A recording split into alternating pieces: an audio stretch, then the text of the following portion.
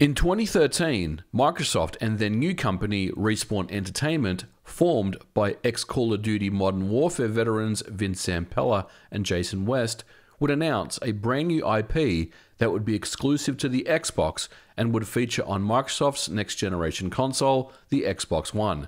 And that game was Titanfall.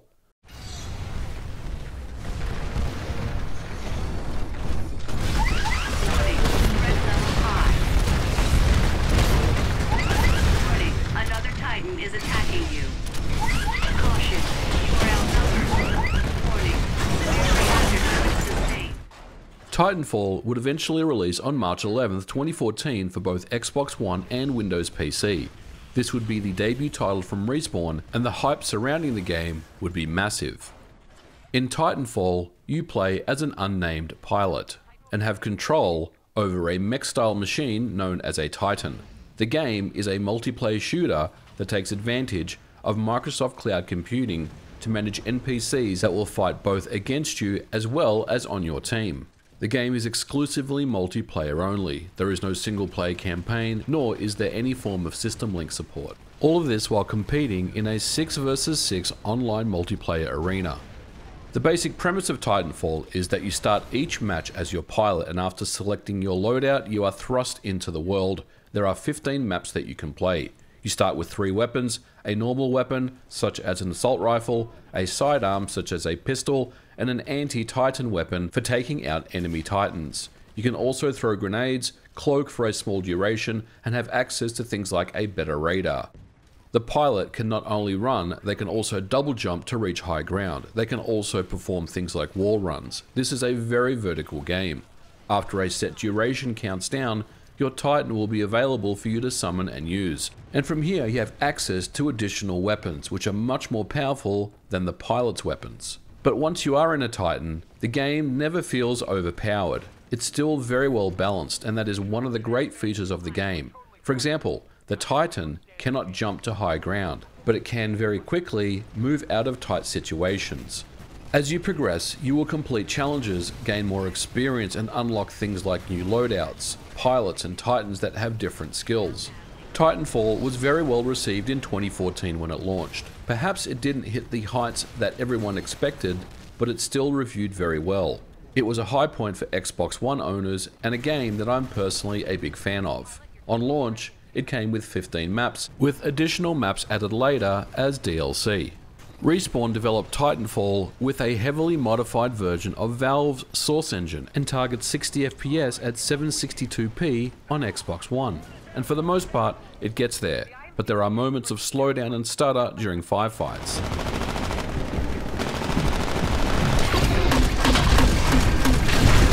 We knew a lot about the Xbox One version when it came out, but it's the Xbox 360 version of Titanfall that I want to focus on today.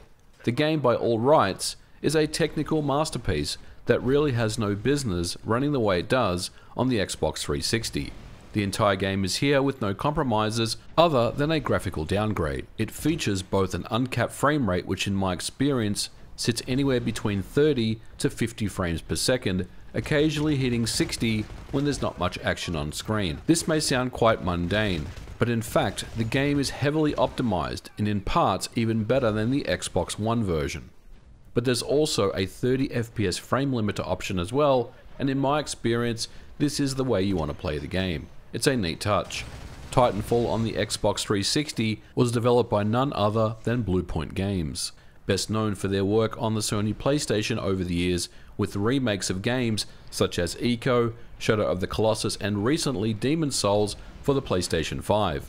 Bluepoint was not an exclusive Sony studio until recently when they were acquired as part of PlayStation Studios.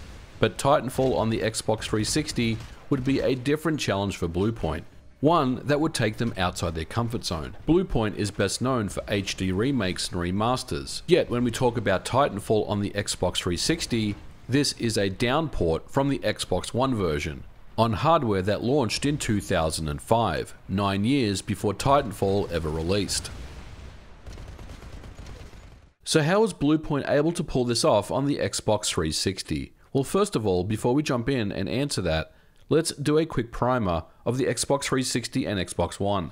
The 360 launched in 2005 and features an IBM-powered PC-based CPU known as Xenon, clocked at 3.2 GHz. Xenon contains 3 physical cores, with each core capable of simultaneously processing 2 threads, therefore operating up to 6 threads at once. There's also 512 MB of GDDR3 RAM and 10 MB of super-fast EDRAM. Its underlying graphics API is DirectX 9. The Xbox One, or VCR as I call it, released in 2013 and features a custom 1.75 GHz AMD 8-core APU running x86 instructions, as well as 8 GB of DDR3 RAM with 5 GB available to games. This is a 10x increase in memory over the Xbox 360. Xbox One games usually target either 720p or 1080p. Its original graphics API is DirectX 11, with a shift to DX12 later on in its lifecycle. Titanfall was developed with next generation in mind. Respawn wanted all textures to be available in memory all the time, with little to no streaming whatsoever. The Xbox One increased memory space was perfect for this, with the entire set of textures loaded up in Xbox RAM, taking full advantage of that 5 GB of available space. For the Xbox One, Respawn would heavily modify the source engine. As an example of this, the map Fracture loads up to 22 million triangles of geometry on the Xbox One, running at 60 frames per second, for the most part at least, at 762p. And of course, there would be the power of the cloud. This would manage NPC AI, freeing up the console to perform its main game logic and run its systems. For the Xbox 360 version then, Bluepoint had its work cut out for them. 5 GB of asset data simply wouldn't work on the Xbox 360 without building a sophisticated texture streaming system. And even then, there would be no guarantee that the game would run any faster than a few FPS. Bluepoint started with a version of Source that ran on the Xbox 360 that would be provided to them by Respawn, but they found that to be mostly incomplete.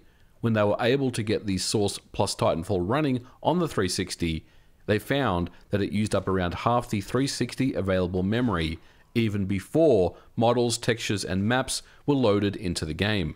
According to Bluepoint co-founder Andy O'Neill, with an interview with Eurogamer in 2014, he said, "We started to figure out how hard this was going to be the first time we got the game running on the 360. With a single player, our average frame rate in Fracture was around 5 FPS, and that's without any textures." Although the Source engine ran on the Xbox 360, the takeaway here is that Titanfall used a heavily modified version of it with thousands of changes. Bluepoint knew that for the Xbox 360 version to work, it would require a massive refactor of code. Just tweaking the Source engine here and there would not be enough, and according to Andy, we've replaced the world renderer, collision system, visibility system, animation system, asset pipeline, audio system, and stuffed in a streaming system and compressed the crap out of the assets to make it fit on a DVD. The most fascinating part of the port to the Xbox 360 would be the memory management. We said earlier that the Xbox One has 10 times available memory than the Xbox 360, and squeezing everything in 512 MB of memory would be the hardest problem to overcome. Bluepoint would first strip out the Source engine to its bare essentials, removing any unnecessary things such as the local server, and overall reducing overhead. With this change, however, the game still struggled to run on development kits that had 1 GB of memory on board. Bluepoint did not want to change any core assets or compromise on quality, so they would develop a sophisticated streaming system to use on the Xbox 360 version. For the technically minded, we stream medium resolution textures from the hard drive, which has the best seek time and can load textures quickly. The top texture MIPS are streamed from the DVD with additional compression for throughput. Also, having the top MIPS on the DVD avoids us having to copy them into the cache partition, which is good because we're pretty light on space there. One interesting side effect of this method is there was no way to install Titanfall, at least initially, as a game-on-demand title, because it would require the physical media to be inserted into the DVD drive to stream its texture assets from. On the Xbox 360, Titanfall runs at a native resolution of 1040 by 600. This might seem like an odd resolution, but this render target was chosen as it fits neatly in the 10 megabytes of available ED RAM on the Xbox 360, considering that the Xbox One version runs at a native 762p. This reduction in fidelity is not as a significant drop as one would expect, especially on aging hardware released in 2005. Bluepoint would also optimize to get as high of a frame rate as possible. The Source engine already has a system known as PVS, which determines which surfaces should be visible on screen and which shouldn't. This of course is done in real time.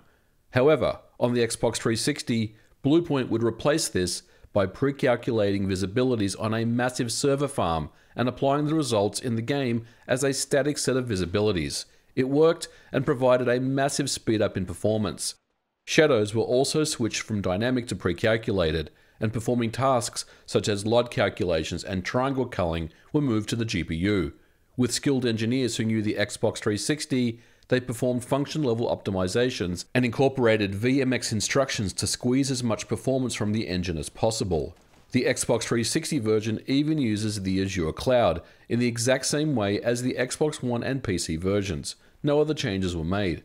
And the result of all this is an incredible port to the Xbox 360 that could have very easily have been far worse or even scrapped in favor of the Xbox One and PC versions of Titanfall. The risk here was massive, but Bluepoint pulled off the incredible. It's fluid and runs very well on the aging hardware. Bluepoint would also work at the same time as Respawn as they were working on the main game, and in the end would only be about 4 weeks behind the mainline versions when the Xbox 360 version of Titanfall released in April of 2014. So, is Titanfall on the Xbox 360 an impossible port? Well, I absolutely think it is. It definitely fits in that mold, and it's one of those really ambitious projects that could have really just gone bad for Bluepoint, but they are such an experienced group of people and an amazing team out there that, of course, the project was always going to be in absolutely safe hands. But I'm going to leave it here for this episode, but before I go, there was a couple of things I wanted to mention. First of all, most of this information was taken from a Digital Foundry article that was posted on Eurogamer, so credit goes to Richard Ledbetter and the DF team for this interview. It's all the way back in 2014 and it's a long time ago, but I will leave a link to that full interview in the description below because it contains a lot more information about the technical side of Titanfall on the 360. What I've covered in this episode does cover most of it, but there is a lot more information, and I definitely suggest you take a look at that article. Again, I'll leave that in the description below. And the last thing is, trying to play Titanfall on your Xbox One or your Xbox 360 in 2022 is near impossible. I was able to secure a digital version via a key site, but I ended up paying probably a lot more money than I really should have. And it's a real shame because I know that a lot of people out there are very unhappy with the way Titanfall has been treated by EA over the years. It's pretty much just been abandoned, which is a real shame. But I've had a lot of fun going back and revisiting Titanfall, and I will say there is still a small but very active community that is still playing the game, both on the Xbox One, PC of course, as well as the Xbox 360. I can still get into 360 matches, even though there is only probably less than 1,000 people, probably less than 500 people honestly playing Titanfall on the 360 these days. There is still a group of people that still play the game, and it is a lot of fun to play, and I had a lot of fun making this episode for you guys. But we are going to leave it here for this episode. Thank you so much for watching. If you liked it, don't forget to put a like on it, and I'll catch you guys in the next video. Bye for now.